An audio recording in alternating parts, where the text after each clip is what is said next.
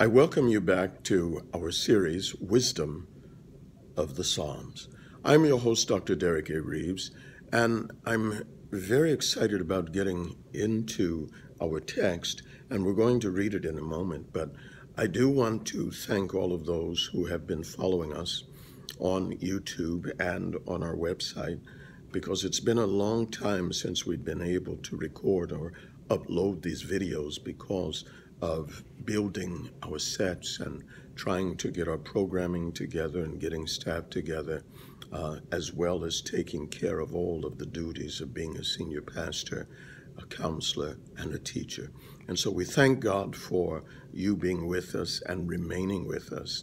And we want to go right into Psalms chapter 2, or the second Psalm. Again, I am your host, Dr. Derek A. Reeves, and I'm coming out of one of my libraries, and I thank God for you for being with us. Now let's endeavor into our extrapolation of the text of Psalms. Again, this program is not about giving an exegesis of an exposition of the entirety of the book of Psalms, because that's coming later as I begin a specific Bible study on the entire Word of God. But here we're going to pull out the wisdom that was intended for believers to use in everyday life. And so we go right to the Psalms. Psalms 2:1 says, "Why do the heathen rage, and the people imagine a vain thing?" I want to deal first of all with the term heathen. He says, he's asking a question as if it is unvalidated, if it is not logical, if it is not really sensical for anyone to attack God or to rage against God, understanding that He is the first being, He is the cause of all things. When you understand that God created all things and that God is omnipotent, all power, He's omnious in capacity and ability, for you to resist a God who created all things and sustains all things according to His word indicates then that there is a fundamental spiritual problem and a fundamental mental problem, or a mental lapse in correct perspective and understanding.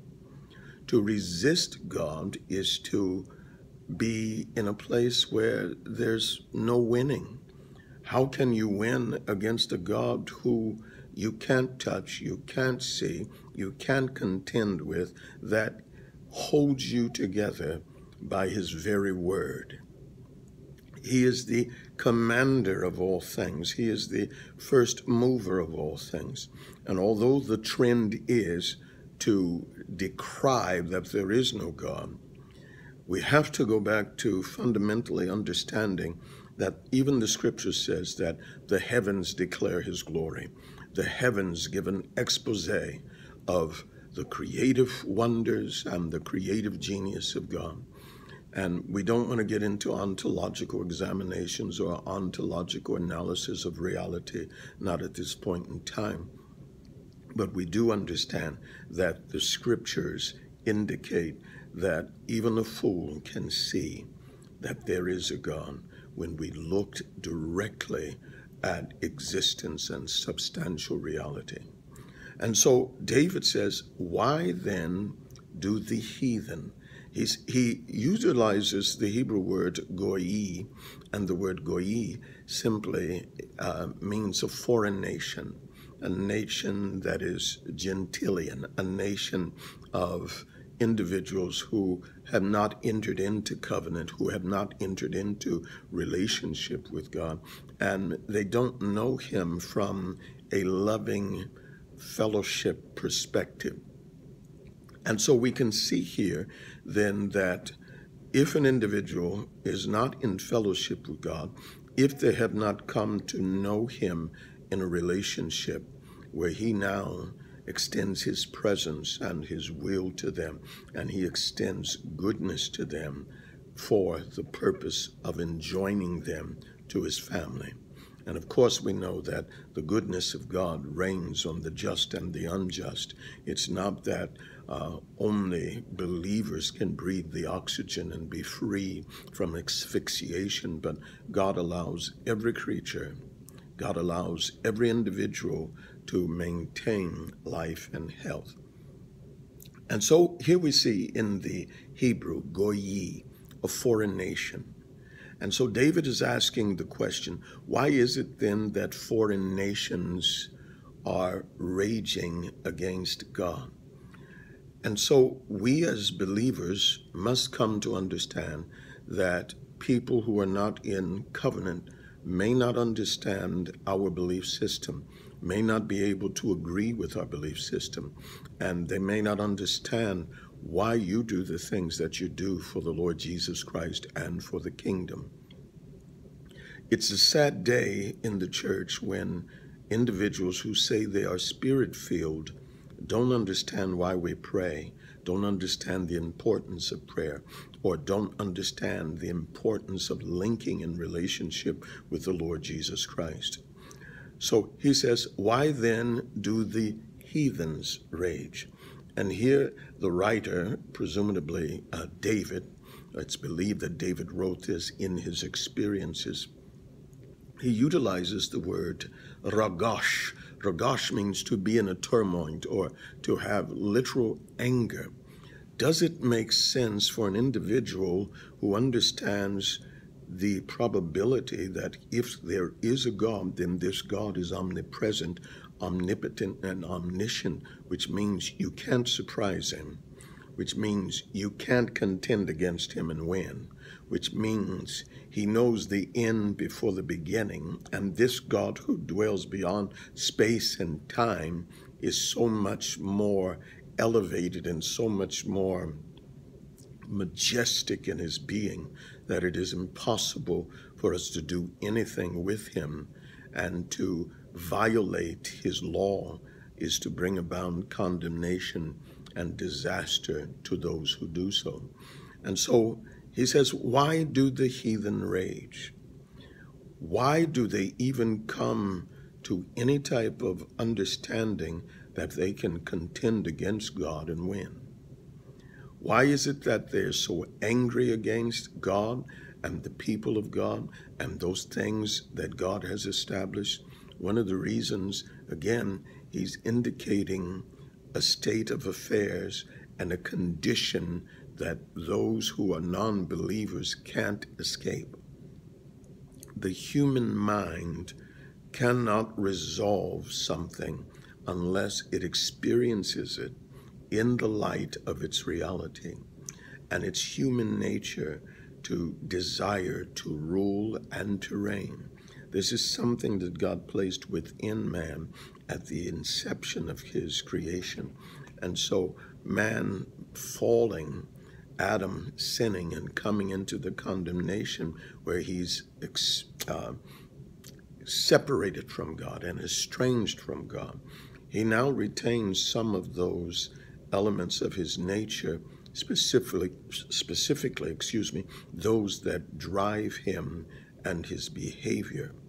And one of the basic behavioral instincts that drives him is that capacity to have dominion.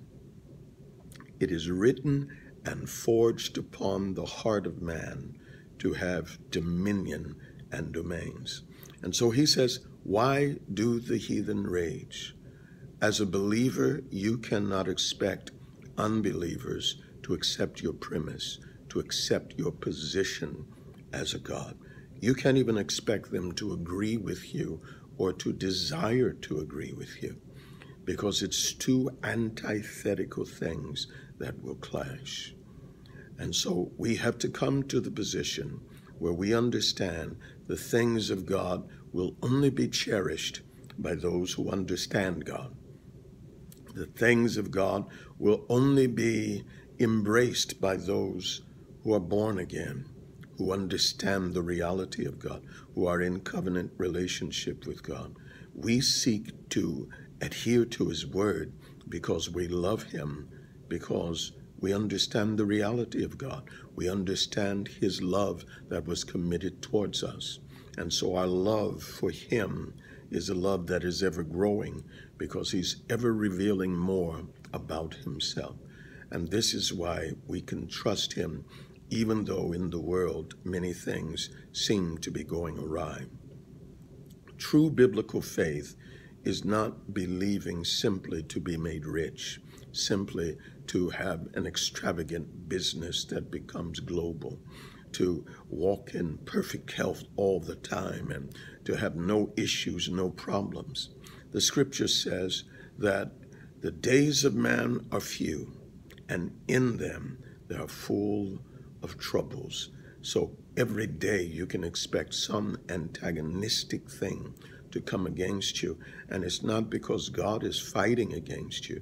Neither is it because God doesn't care. But we have to understand the legality and the protocols of God and the protocols of a celestial and universal setting that now is the premise and the foundation. It is a place of a cosmic war. And this cosmic war, again, has protocols. It has positions. And God, he can wipe it all away. But the understanding and the knowledge and the conceptions that angelic beings and other beings experience, they will still have questions. And so through the wisdom of God, he's allowing this cosmic war to take place. He will inevitably win it, but through it, he is instructing those who have yet to come. He's bringing them into a fruition of a relationship with God, and he at the same time is teaching us the rules of engagement, the rules of power and authority, and he's preparing us to rule with him. So why do the heathen turmoil? Why do they war? Why are they vexed in their hearts against God? Why do they seek to oppose anything that is of God? And that's because they are in fellowship with darkness and they will not embrace the light.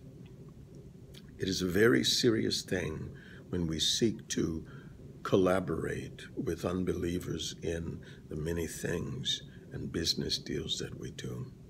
We have to come to understand that if you are really upholding the bloodstained banner, if you are really taking a stance, and I don't mean to be personally offensive to non-believers, personally attacking non-believers, because it is not our job to decry, to tear down, and to humiliate individuals.